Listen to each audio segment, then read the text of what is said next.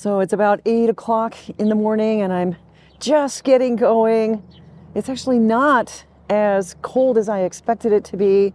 Looks like I've got much stronger winds today than I had yesterday, but again, bright blue skies. Looks to be a really beautiful day.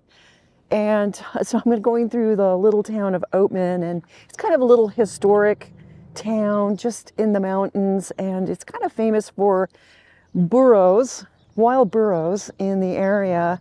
But from what I understand, they aren't really hanging around in the town right now because the wildflowers are in bloom and the hillsides are covered in poppies, and the burros are out in the fields eating the poppies, getting high. So I don't know, we may not see any burros here in Oatman. Hey. But here's the cute little town. Morning, guys. Good morning. Yeah, yesterday I saw a lot of Corvettes. There's a Corvette rally going on somewhere. Probably saw 100 Corvettes on the road yesterday. Here's a beauty. I've got a big climb ahead of me, I think about 1,000 feet. And then when I get to the top, I have some very big news, very exciting special news, and I'm going to share that with you once I get to the top of this climb. Come on, Myrtle, let's go.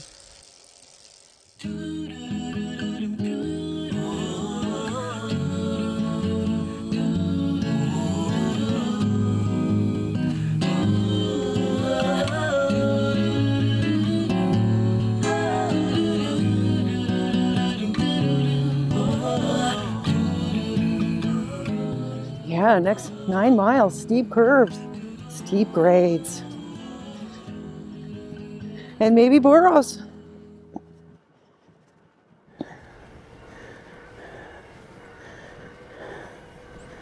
Yeah, still got snow, still climbing.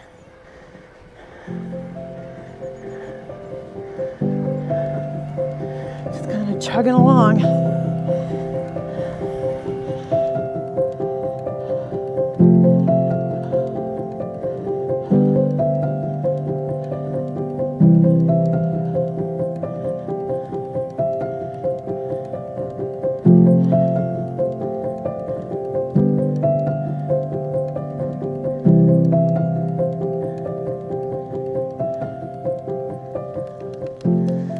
You guys, Cycrews Pass, elevation 3550. Just gorgeous out here. Hardly anybody out. It took me about an hour to climb. Probably won't take 10 minutes to get down on the other side. But yeah, let's go down.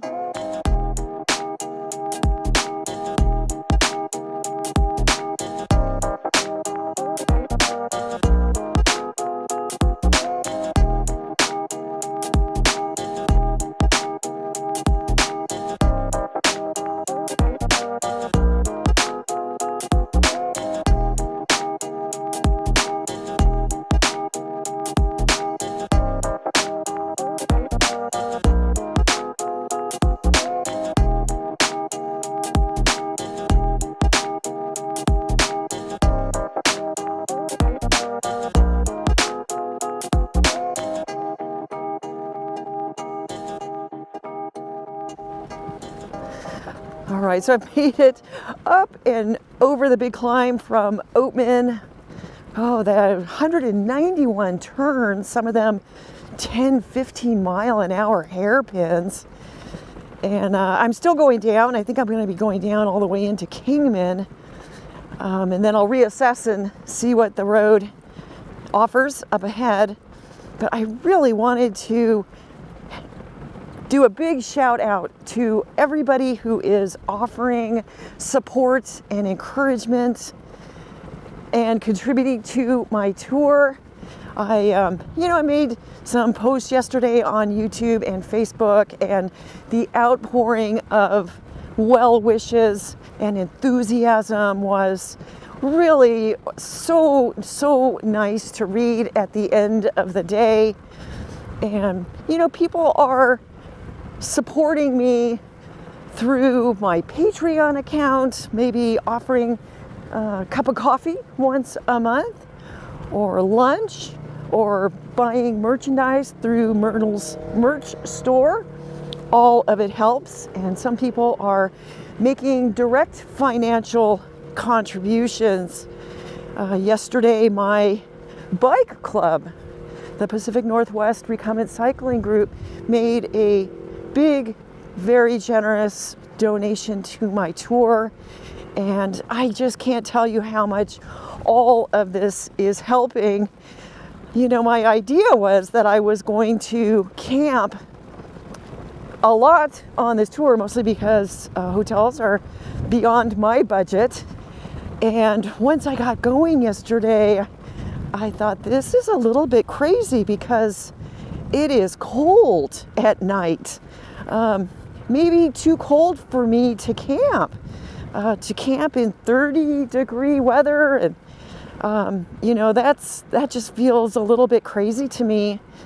And then from here, I'm going to be going up and over the Continental Divide, which I think is at 8,000 feet. So it's going to get colder. And so with this financial support, you guys are giving me some financial breathing room. So I know I'm going to be safe and I can afford to stay in hotels through this stretch once I get over the Continental Divide and then down to an elevation where the overnight temperatures are a little bit warmer, and I'll be able to start camping. And you know, this bike club, the Pacific Northwest Recumbent Cycling Group, they're very active, and this is the group that puts together the recumbent retreat. It's always the weekend after Labor Day in September. It's on the Oregon coast at Fort Stevens State Park. It's a fantastic event. It's the oldest recumbent event in the country, probably the world. This year is the 25th anniversary, and I think the wagon master Paul will be reserving campsites probably in the next week or so. If going to something like that interests you, I really highly recommend it. And you know, again, just amazing to get that kind of support from my bike club and everybody else who is contributing to my tour. Thank you, thank you, thank you. So all right, we're continuing to go down, and we'll reassess as we go.